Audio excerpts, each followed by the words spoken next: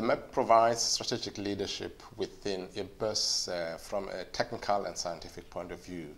It helps governments with the development of the work program.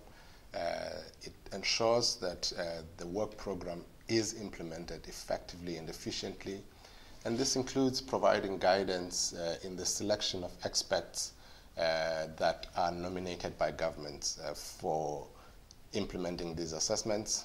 It also helps with overseeing the assessments as well as the expert groups that IPBES has, such as the Task Force on Indigenous and Local Knowledge, as well as the Task Force on Capacity Building, and the Knowledge and Data Task Force, among others.